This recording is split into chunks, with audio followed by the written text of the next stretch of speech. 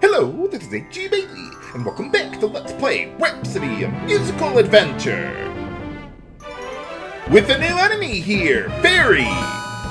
And let's see, this one can inflict various status ailments on you, but I'm not extraordinarily concerned because, yeah, it doesn't have a whole lot of HP there. But we do get a lot of Enotium from the battle.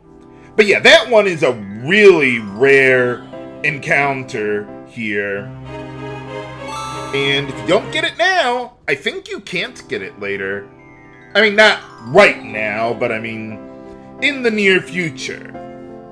So, just get it while you're there. And yeah, just heal up after all that. And let's see. Well, now we gotta cook the fish for the prince there. So, let's go back home and see how good Cornet is at cooking. Sounds like a plan. She just said we're cooking. But alright.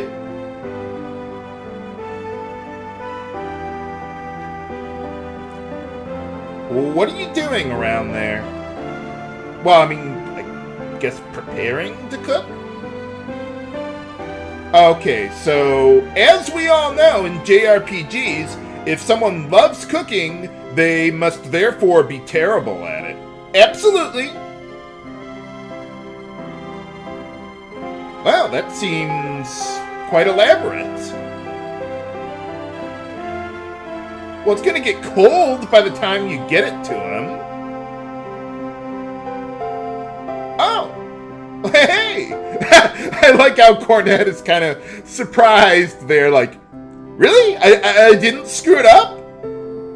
That's not the JRPG trope. Well, good for you. Well, I would think you put one foot in front of the other and you move. What path? Oh. Okay. Wait, did she just take the fish with her? Cornet, you're done cooking. You can stop now. Cornet? Oh, well, okay. I couldn't really tell. Are you breaking the fourth wall again? What do you mean? Can I go now? I don't know. What are you doing over there?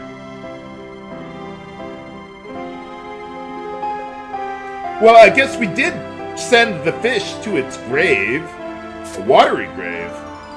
Oh, what's this? A secret passage. Oh, well, of course. Doesn't really look like much to me, but, oh, okay.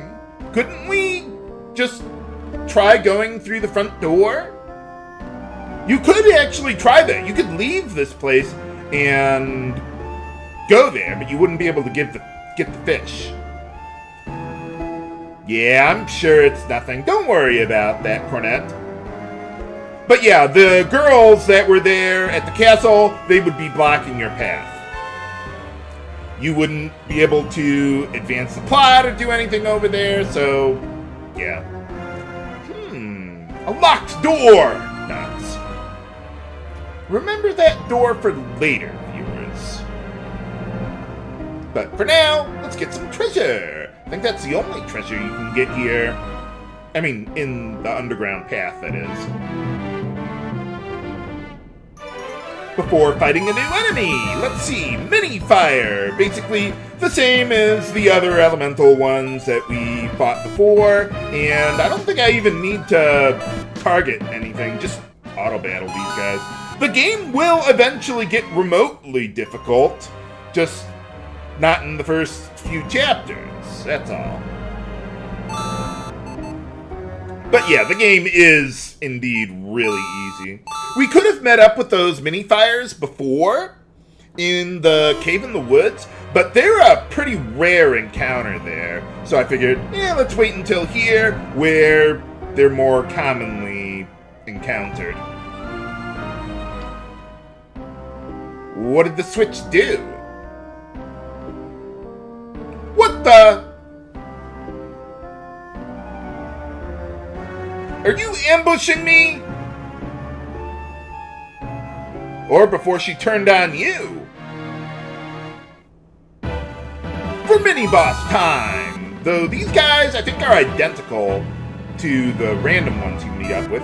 But yeah, the guy there, the Bone Boy, is Dark Elemental. You can tell by the little star symbol next to its icon there. And, well, Dark would be weak to Holy, and Sharte has that asterisk symbol there, something like that, to indicate that she's Holy Elemental. So that's how you tell the difference between elements. What kind of gas? Nice gas? Night gas. Or not. Oh, did she what? I don't know. Well, why not? Oh. Well, you're a JRPG protagonist. You can get talked into anything. Evidently. Oh. Well, how do you know? How did you know that before going through the door?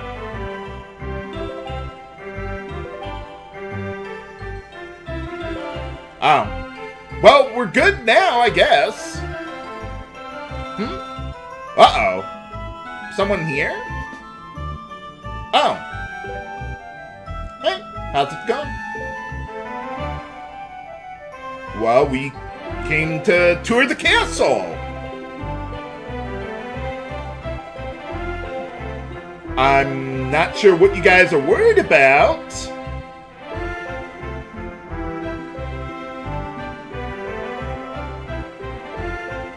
Something! Do something! Do something! Oh, yeah, I suppose.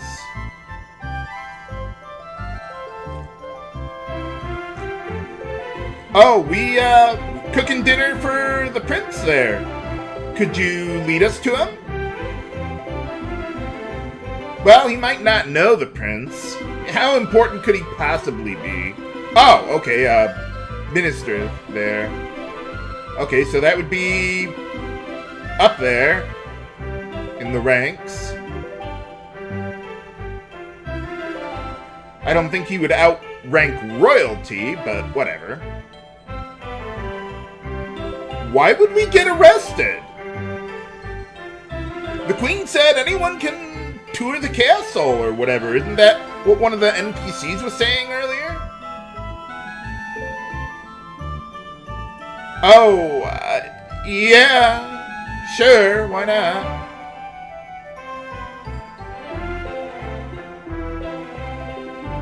Can't you see my face just fine 2 feet in front of you?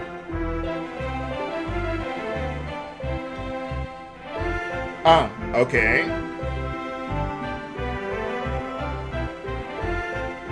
He looks trustworthy. No, of course not. Now you're just talking crazy. What do you mean? Whoa! Calm down there.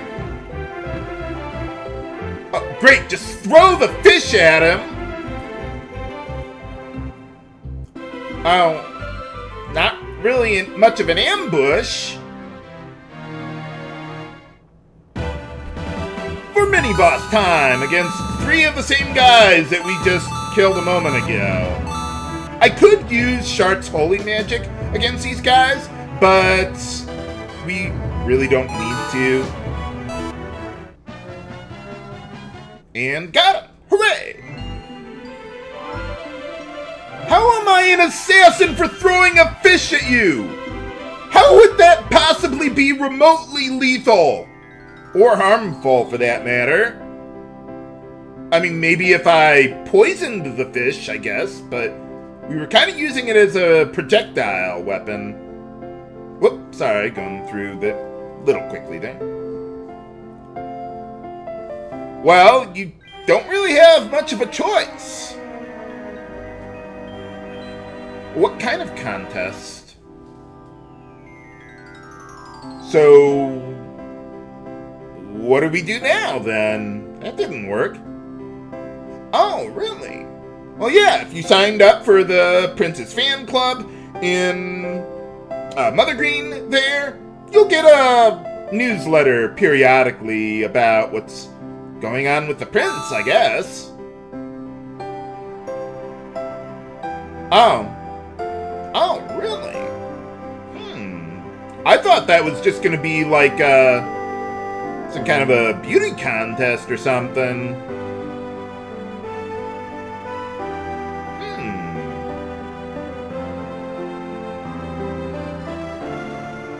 Well, remember that for later, viewers. Maybe we can find a way to enroll in that contest. Oh, really? Oh, yeah, I was kind of there. I wasn't really trying to assassinate him, though. He seems to be, overreacting quite a bit.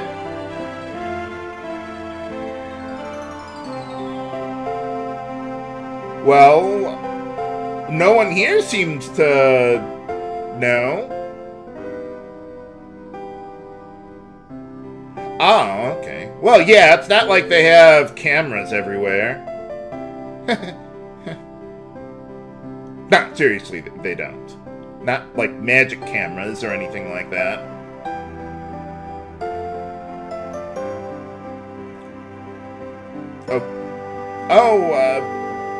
Yeah, I suppose.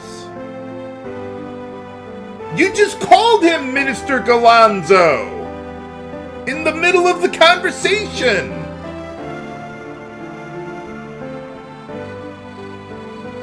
Well, yeah, isn't that the end goal here?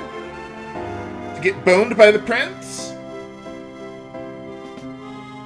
Yeah, some of the people say some things about either the contest or Galonzo or whatever.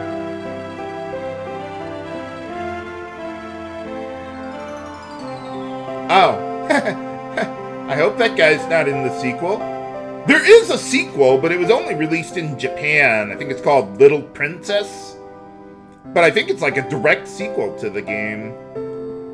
But unfortunately, we never got that game here. I heard there was like a translation being worked on for it. Like a fan translation or whatever. But it kind of hit a dead end like 4 years ago or something. Oh, really? I would be highly interested in the sequel if someone actually completed a, a fan translation of it, but, well, so far, no dice. But maybe it'll be like Crystal Warriors and Royal Stone or something, and they'll finish the fan translation there. Well, alright, so we got a bit more money. Let's get another cat's paw. And let's see, ultimately I want to get up to 9 cat's paws, and then I'll start saving my money for better things. Let's give that one to Cornet so she can help out a bit more there. Everyone's got dual cat's paws now. Okay, so that's everything I want to do here. Let's see how things are transpiring in the PS1 version of the game then. Okay, we're back in the PS1 version of the game. At the entrance to the cave in the woods there, and I've already recruited Tal here. One important difference with him in this version of the game is that he's a long-range physical attacker, but you see his offense stat there? Yeah, it's a lot less than it is with Kid. So I'm going to be using Kid long-term, not Tal. I mean, you might think having a long-range physical attack would be really useful in an RPG with grid-based movement, but, it's not that extraordinary in my opinion. Now let's see, I've already cleared out most of the treasure in the dungeon here, except for one that's different from the DS version, which contains a bromide, or illustration. basically the same thing as the bromides in the DS version, or in the Lunar games there. So it's just like some hand-drawn artwork, or concept art, or whatever it is, I don't know, but, well, there it is. I will be collecting all of them and showing them off as I go through the game. But alright, that's all of our business here. I'm going to meet you back at Orange Village after buying a cat's paw or two, depending on how much money I get on the way back. Okay, we're back home here, and I bought 2 cat's paws with the money I had. So I gave them both to Cornet because she can't boost her own attack power with the horn command, whereas the puppets can receive that.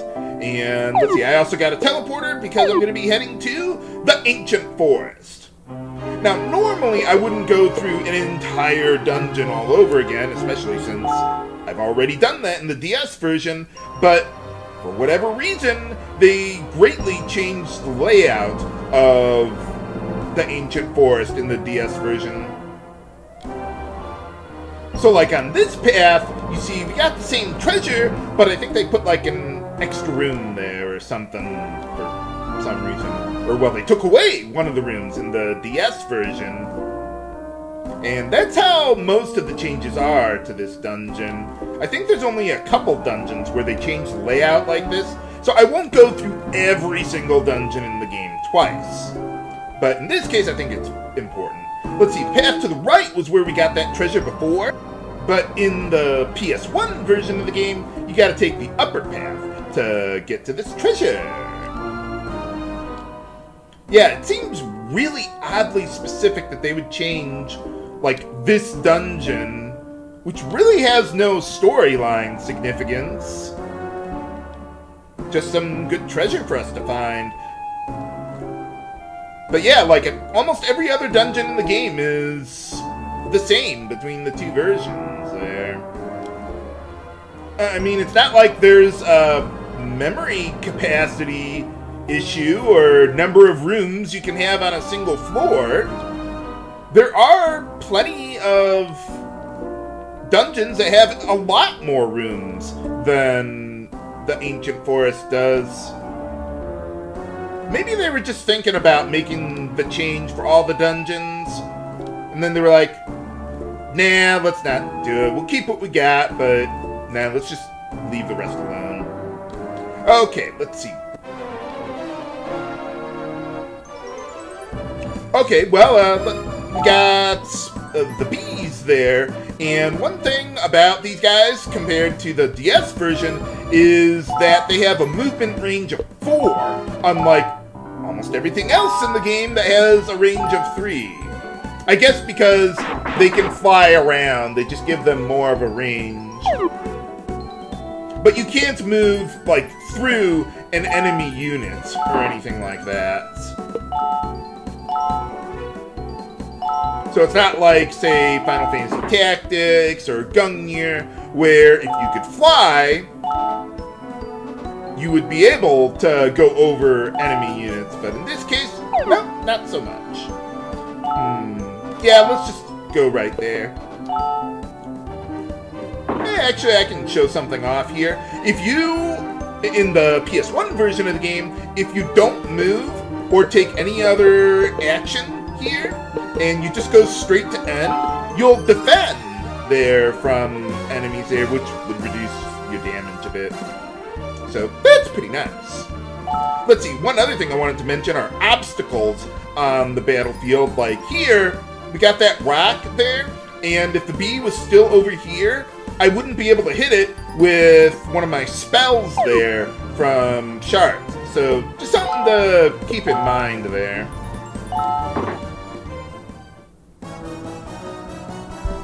But alright, got him. Gained some levels. Awesome. Let's keep on going then. Okay, so we're back at the teleporter room. Okay, I'm gonna go for the treasures in a little bit of a different order than I did in the DS version of the game. And the reason is because, well, I don't have to look out for rare enemies at the bottom of the dungeon. in this version. There is no, like, bestiary collection or anything like that. Just the bromides that we got here. So let's see what we got there. So yeah, the idea with the way I routed the dungeon in the DS version was to grab all the treasures finishing on the lowest floor, so that way I would... what was it? So that way I would be in the area where the rare enemies are already by the time I was done. But in this case, since I don't have to worry about it, it's just a little faster to do it this way instead.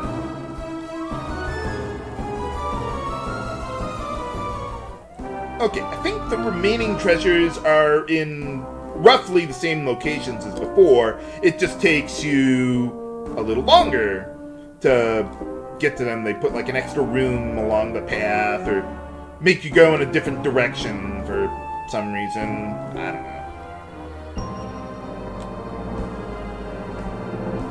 Okay, so yeah, just go up here, and then I think this one might be in a different direction. I forget exactly. Well, at least I know where they all are. Now let's see. See, in my inventory here, let's see, we got healing candy, meta candy, healing ball. At the top there, you open this chest. What's an energy guide? How does it even work? Well, actually, that's just a typo or a translation or whatever it is. You see, we got energy candy in our inventory, but I guess they fixed that text box or whatever in the DS version of the game. But alright, we are done here, and let's see, I'll probably buy, 3 cat's paws, distribute them evenly with my party members, and I will meet you back at, well, actually, not even in Orange Village. I need to, well, first we gotta get the Bobo fish, so I'll just meet you back just outside Natalie River there.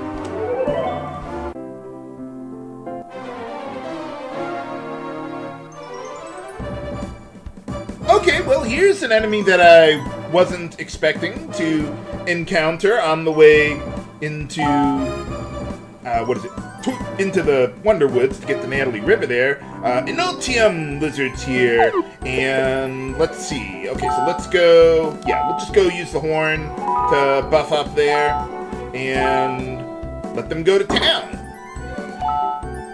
Just auto attack there with the circle button. Yeah, I'm kind of surprised at how much I'm not, or how much I am remembering the different button configurations between the two versions. But yeah, as you can see, these guys give you a lot more Inotium than they did in the DS version, which would make sense, because, well, they're Inotium lizards. And here we gained a skill level. And basically the way that works is once you've gotten at least 10 kills, you get up to skill level 2 there.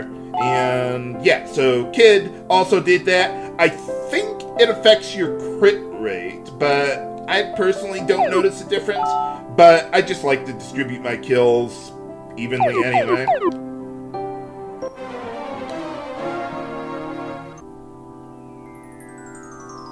Wow, I got into another random battle that quickly? Huh. Weird. But alright, another reason why you want to give kills to Cornet, not just to boost her skill level, but also to make it easier to recruit monsters, because she'll be able to deal sufficient damage to kill them with her basic physical attack there. That is, if you want to recruit monsters. But even if you're not gonna do that, it's still a good idea to give kills to her, so that way you might randomly recruit a monster, even if you don't plan on using it, so that way you could sell it for money, and that could help out a bit too. But alright, we're back at Natalie River here. We've got to get the, the Bobos for the prince there.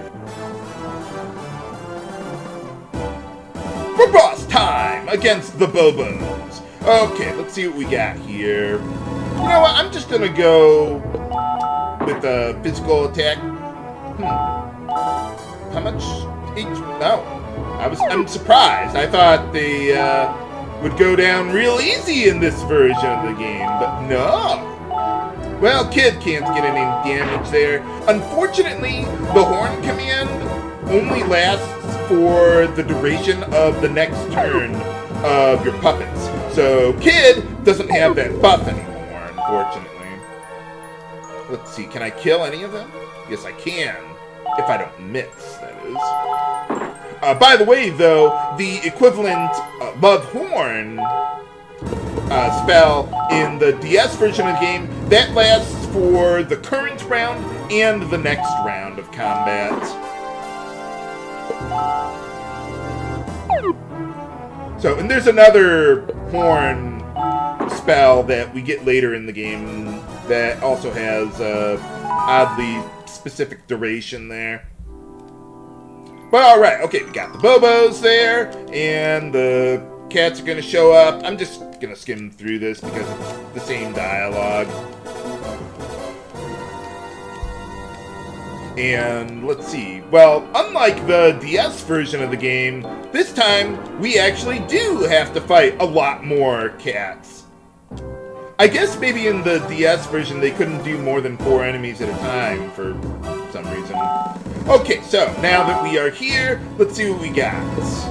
Let's go. Let's see, sugar candy. No, that won't be enough. Flan.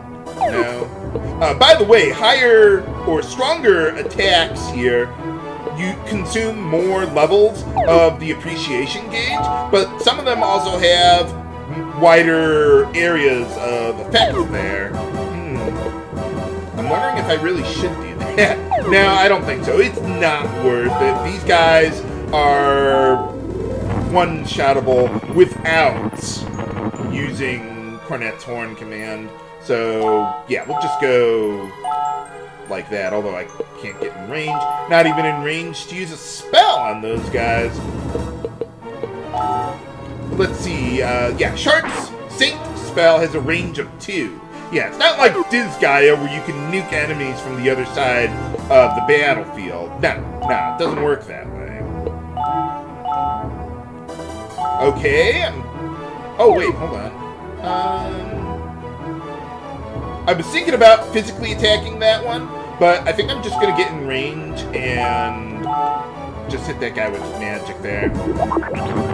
Because I'm not sure that that enemy would have gotten its turn after Kid and thus leave him in range of being able to kill the guy. But alright, so we took care of the cats there. Let's get back home, cook up some fish, and I'll meet you at the penultimate screen in the underground path there.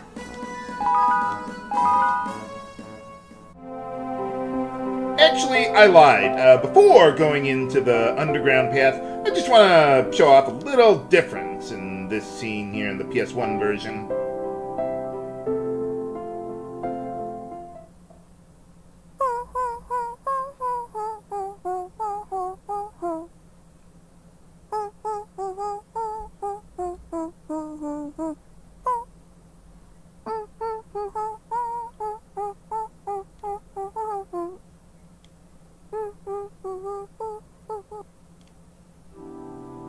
Yeah, for some reason, they just have her humming a song in this version of the game.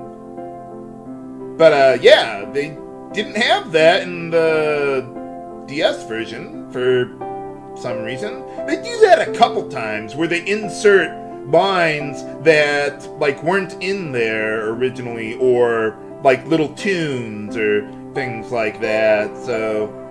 But, well... adds a little charm to the scene, I guess. But, okay, yeah, so we're done here. Now I'll meet you back down in the, what is it, the underground path there at the end. Okay, we're back at the end of the underground path here, and let's see. So, yeah, I've got enough cat's paws for everyone there, except for Kid, but I gave the fighter's charm to him, even though he has the most HP, because he can only damage enemies or do anything useful when he's in melee range, whereas Cornet could buff, or Sharte could cast a spell, or whatever. So, alright. let's see. The enemies that we fight here are the same as in the DS version. They're just, what is it? Well, we got grid-based movement and the horn command and all that going on. For boss time! Let's see, I'm not extraordinarily worried about the jelly bombs. Yeah, let's just buff up here. I couldn't even get in melee range with her anyway. I don't know how she's using her trumpet as a weapon. Or a horn, or... I think technically it's actually just a cornet, a type of horn. But, okay, so let's see. It wouldn't be the first time that a musical instrument was used as a melee weapon in my LPs. I hope you like the strategy you're seeing me use in these battles, viewers, because that's pretty much all there is to the strategy in the PS1 version of the game.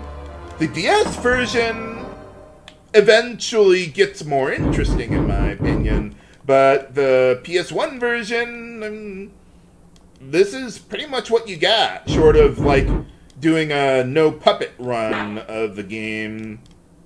But I don't feel like spending hours trying to recruit various monsters that would be remotely useful. Now, one thing also that I wanted to mention here is that in this room, in both versions of the game, there's a treasure that you can get in there. But because of the scene and the dialogue and everything that's going on here, we can't collect that here. But if you do go back through the underground path again and come here, you can collect that treasure. But if you wait until later in the game when you would be able to access this room normally, for some reason the treasure is gone. And it's nothing critical. I mean, it's just, I think, like a healing item or something. It seems really oddly specific that you would not, or that the game would remove the treasure from the room for some reason. So, yeah, I actually did check that out. If you do get the treasure, well, if you don't get the treasure and you try to come here later, you won't be able to get it for some reason. And I think it's like the only treasure in the game that's like that. But alright, okay, so yeah, we throw a fish at the minister there to initiate more boss time. Okay, let's see, they are not in range, so let's horn up. And let's see, do I have Holy yet? No, I don't, not in this version. Okay, let's see. You know, I think I'll just stand pat here and kind of defend, but these guys, they can't hit me from where they were anyway. Okay, let's try that one again, pal. Build up my appreciation gauge a bit there.